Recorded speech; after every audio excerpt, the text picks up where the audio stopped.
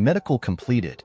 19-year-old centre-back set to leave Manchester United for Villarreal in £8.4 million deal. By accessing the link in the description of this video, you will find the best Manchester United products for your home. Manchester United's promising 19-year-old defender has completed his transfer to the giant La Liga club, and now the Red Devils have their coffers full of cash.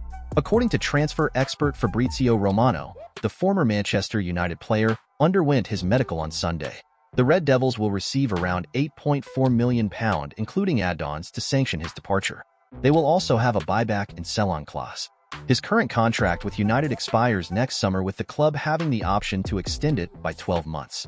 The France U20 international made 10 appearances across all competitions last season, including 3 Premier League starts. Some specialists spoken that this was the right time to let the 19-year-old centre-back leave Manchester United. Many people will raise their eyebrows at the player's exit, but this move makes complete business sense. The youngster is a top talent, but still needs to learn his trade at the highest level. He has only 1 year left on his contract and has already rejected a new deal at Man United. The presence of the new hierarchy at Old Trafford is already evident. They have shown business acumen by adding a buyback clause and sell-on clauses. If Willy Kambwala makes a name for himself in La Liga, United could re-sign him by activating the buyback clause.